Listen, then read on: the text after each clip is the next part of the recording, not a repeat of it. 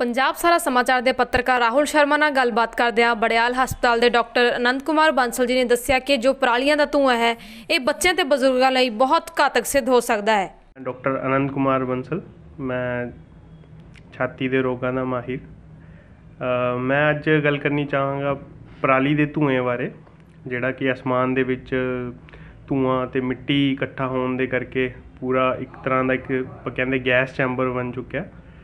तो यह सेहत के लिए बहुत ही हानिकारक है, बहुत ही नुकसानदेह है। तो खास करके बच्चे ते बजुर्ग इन्हां दे लई इन्हां दे फेफड़िਆਂ ਨੂੰ काफ़ी नुकसान पहुँचा सकता है। इनू आपां जिहड़ा मापदे आ वो एक एयर क्वालिटी इंडैक्स के थ्रू मापदे आ।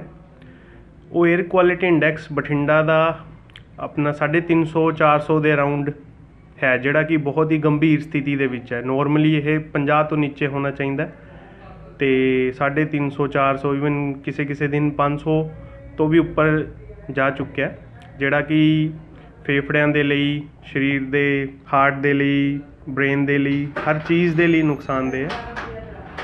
तो ये यही है सब तो मेन इंपोर्टेंट जिहड़ी गल आपां ध्यान च रखनी है कि बच्चे ते बजुर्ग जिन्ना हो सके घर तो बाहर घट तो घट निकलण की कोशिश की जाए, उन्होंने घर तो घट बाहर भेजा जाए।